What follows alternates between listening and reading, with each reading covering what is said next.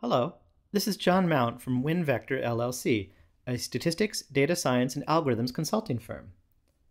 I'd like to talk to you briefly about a new feature from RStudio called RNotebooks. RNotebooks are available in the RStudio code preview, so they're a little new, but soon they'll be available in production. RStudio has always supplied an interactive running environment for the statistical software system called R. R and RStudio have always allowed interactive computation such as adding one or plotting. You also may be familiar with a system called R Markdown. With R Markdown, Markdown-style text and R computations can be interleaved into blocks. These blocks can either be run in the R console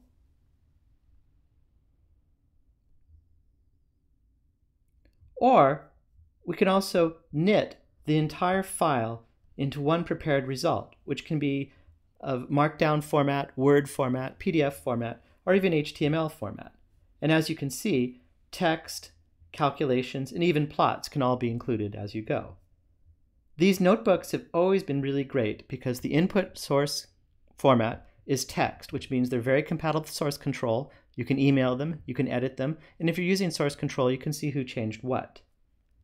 However, they've also imposed a somewhat undesirable separation of calculation and presentation, which some people that are used to Jupyter or IPython notebooks or Beaker did not like.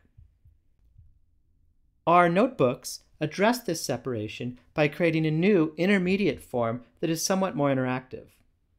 We can create a new R notebook using the pre-release version of RStudio by saying File, New File, R Notebook.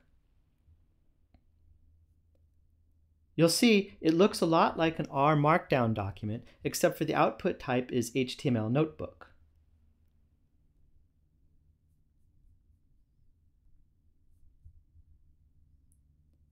The thing that we can now do with our notebooks that we couldn't previously do with R Markdown is when we run what is called a code chunk, the results are placed in line in the notebook presentation.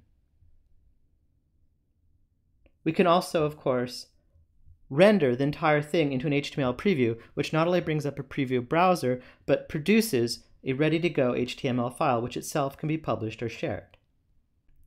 This embedding of results as if they're in the document allows for better organization of code and results while working, and the R notebooks are still a pure text format. The results are stored external to the source code, making this again very compatible with source control systems in sharing with collaborators.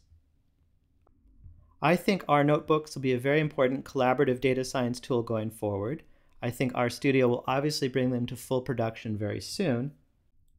And I hope you've enjoyed this little commentary on R notebooks, a technology I'm excited about and happy to share with clients.